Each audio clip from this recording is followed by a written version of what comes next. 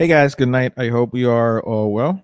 And this is gonna be a short video out of the blue. I just received an email from B&H. Uh, that's where I usually buy all my photography gear, and I thought it was gonna be like a new product or something.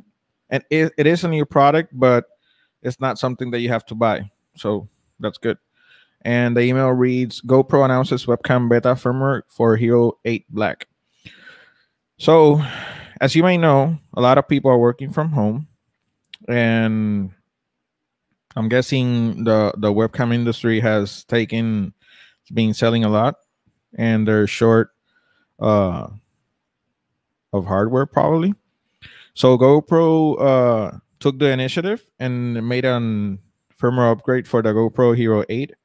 It only works with this camera, the GoPro Hero 8. It doesn't work with the 7 or the 6. So if you have the GoPro Hero 8, I'm going to leave the link in the description so you can download the beta software and try it out.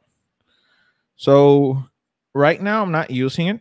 I'm using the webcam from my MacBook Pro 2016, so you can see the difference.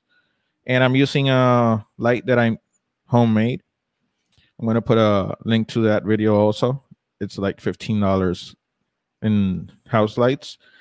So this is how the webcam from the computer looks, and this is the one from the GoPro. So it gives you three options. When you go to digital lenses, it's wide. This is wide right now, and I'm going to switch to linear. So it's a beta software. So you see I'm still talking and now it shows up. So it has some glitches. It doesn't move like instantly.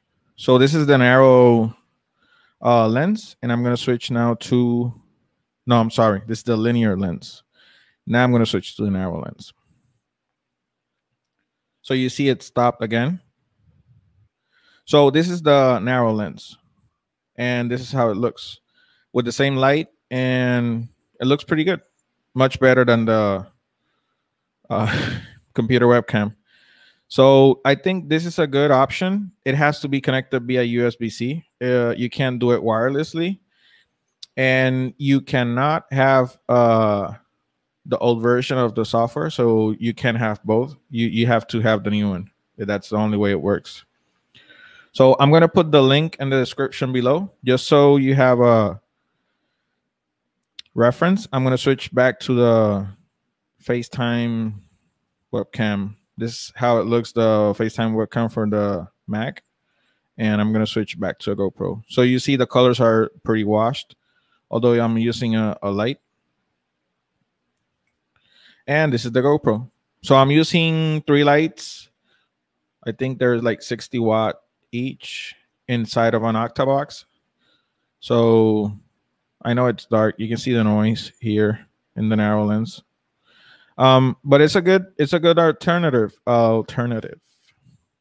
for the webcam. Or if the computer doesn't even have a webcam, you can just connect it via USB-C, and it works with Microsoft Teams, Zoom, WebEx. I think it has a list of the application that it works on. So I'm going to leave all that information in the description below. Please subscribe if you like this video. We talk about everything in this channel, so you probably see a beach, swimming with turtles, and then webcam. So nothing. I hope you are safe, and I hope you like this video. Till the next time. See you.